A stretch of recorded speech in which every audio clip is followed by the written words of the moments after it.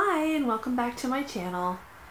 Today I am doing a recipe for, I guess you'd call it curried cauliflower. You'd bake it in the oven and anyway, you'll see. But let me know if you like these kind of videos. I would be more than happy to do some more. So if you want to learn how to make some healthy vegetable goodness, please keep watching. Okay, first step in doing roasted cauliflower is to cut off all of the greenery from the bottom, like I've done here, so that it's kind of flat. And then you put it in your pan, and we're going to set our oven to 375. Get that all heated. And while we're waiting for that, we're going to prepare the sauce to put over top.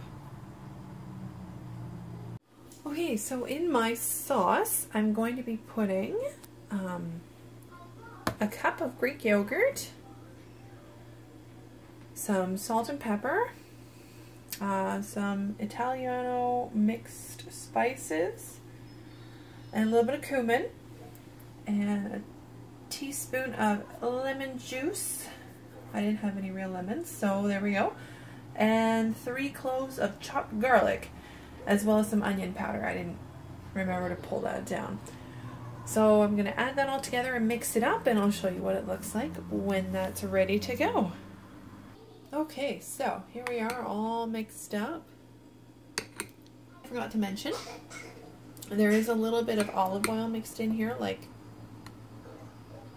half a teaspoon, not even, as well as some olive oil in the bottom of the pan, just so that your cauliflower doesn't stick.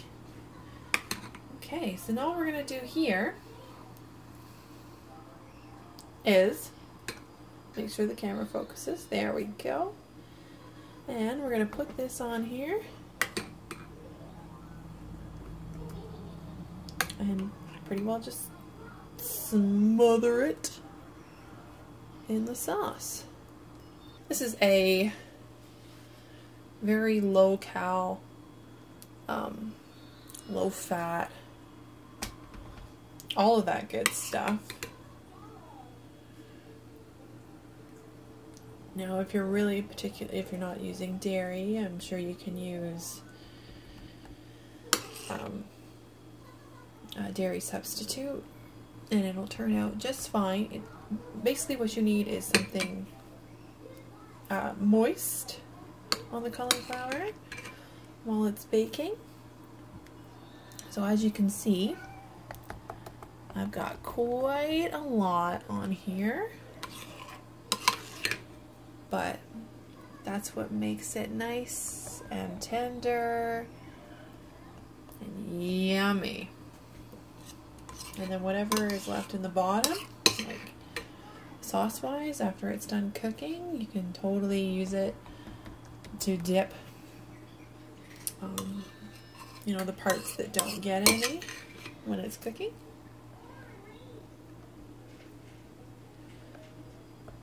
Sorry, I'm doing this one-handed, so I apologize for the shaky camera. Anyway, so you get the idea. So it's all nice and covered now. Put that aside. Now we're going to put this in the oven at 375. Check, check. For 45 minutes.